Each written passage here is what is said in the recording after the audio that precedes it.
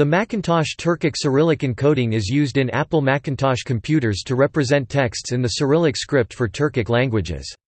It was created by Michael Everson for use in his fonts, but is not an official Mac OS code page.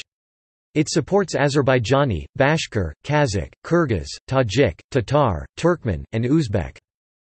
Each character is shown with its equivalent Unicode code point and its decimal code point. Only the second half of the table, code points 128 to 255, is shown, the first half, code points 0 to 127, being the same as ASCII. Letter number punctuation symbol other undefined ***. This code points has been redefined since the original definition of the Macintosh Turkic Cyrillic encoding.